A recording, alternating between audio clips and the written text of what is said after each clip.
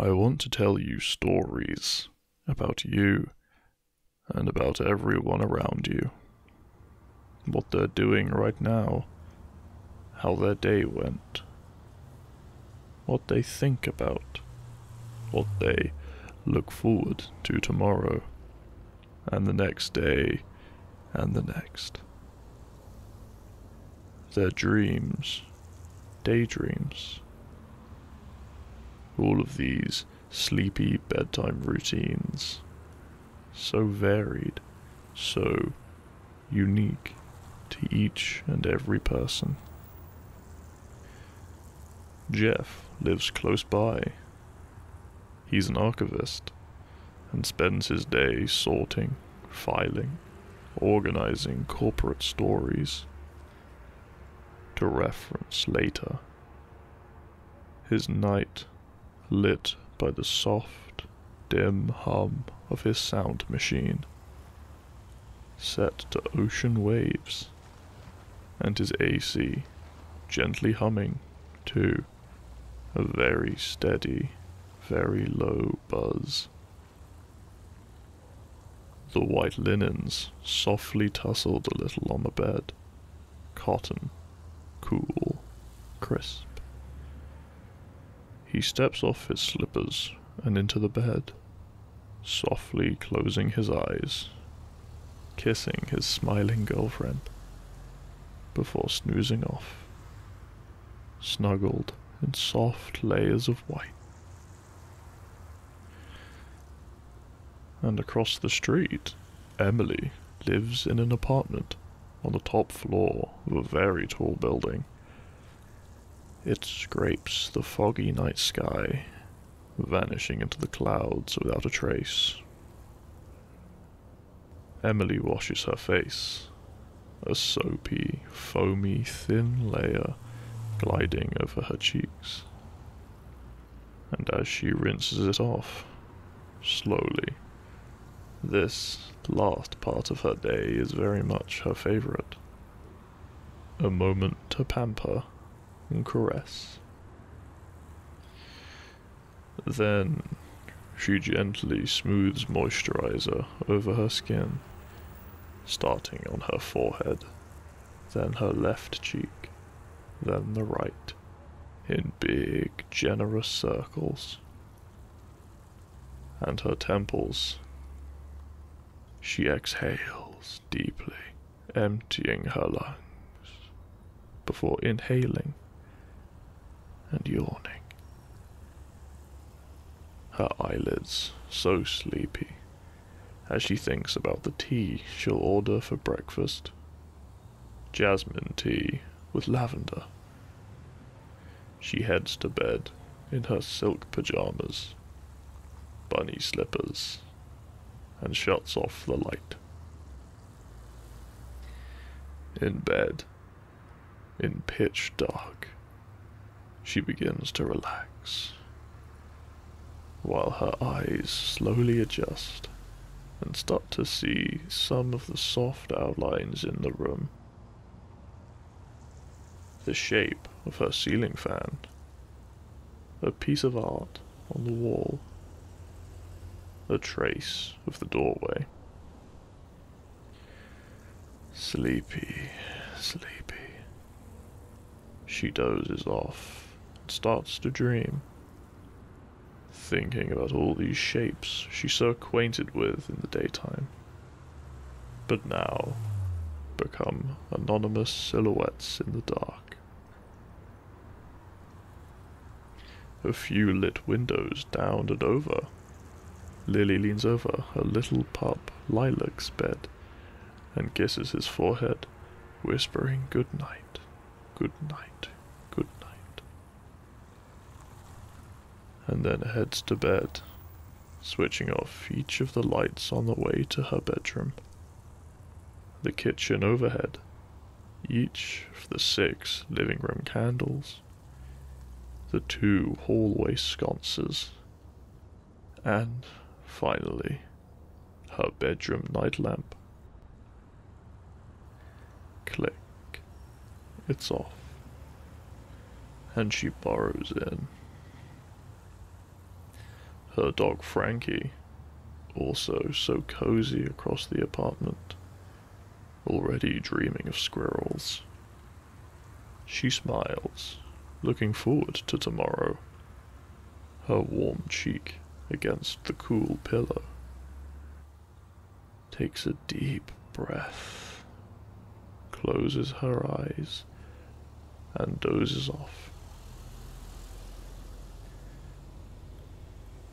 A few floors down, on the ground floor, John reads the last few pages of Flowers for Algernon, tearing up a little with his husband next to him. They embrace sweetly, appreciating each other, the life they share. Through sleepy lids, they smile. John is a flight attendant. After miles and miles of gliding through the sky in a huge winged machine, the only place he wants to be is here. Warm, a bit tearful, in Paul's arms. They move their heavy, drowsy arms, reaching for each other, and then reaching for their bedside tables, switching off their lights, listening in the dark to each other's breath before falling asleep and dreaming of each other. A few streets over, in an old brick row home, Cecil snacks on the last bit of a snickerdoodle cookie. While finishing up her manuscript, only the last few pages left.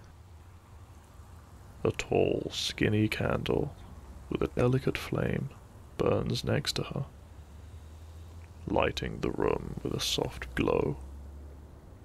Her eyes tired, she finishes the cookie and types the last word in the manuscript, and a period to close it off. Proud, happy, sleepy, she blows out the cinnamon candle and walks up through the house to her bed. Almost every step met with a creak, reminding her that the house is alive, there, with her. In her nighting-gown, she slips into bed, thinking of the next ghost story she'll write. Outside of town, where the buildings aren't tall, but the grass is, Danny closes out her day by washing brushes under cool water. Today she prepared 5 canvases and drew lines on one of them with pencils that now sit on the table in the far corner of the room. The canvases neatly propped against the wall, ready for layers and layers of paint, shapes, lines, blocks of color, squares, forms that eventually lose all meaning. She starts to sweep the dark wooden floor, gently, like she does every night.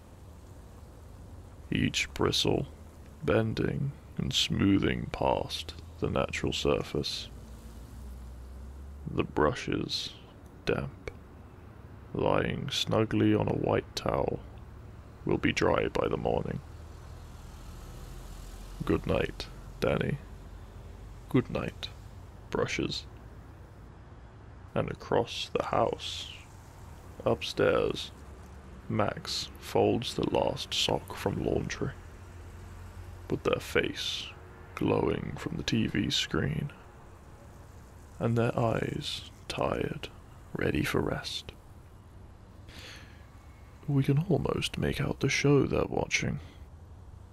From the reflected light. Maybe it's Daria. Maybe Sabrina, the teenage witch. Daisy, their precious black cat, greets Max with a meow, looking up, and lands on their lap.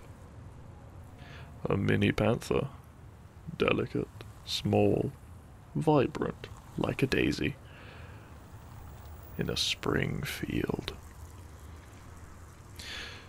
Max kisses her head, and they lie back, sleeping, snuggling, the TV still playing, softly, in front of the room.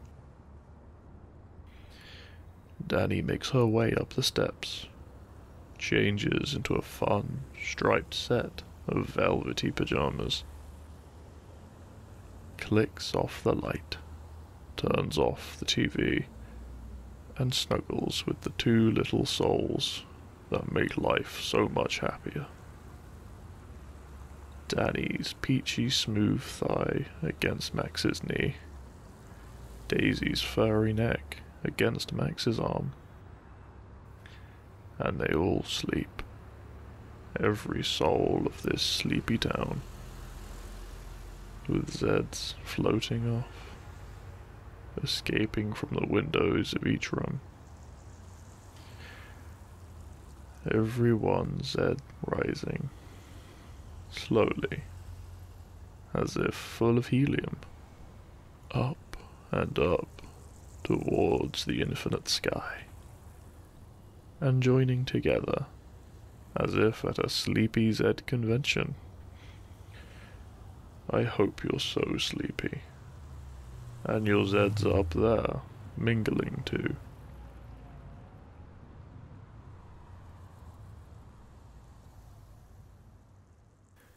This video was at the behest of my wonderful patron, Dark and Twisted.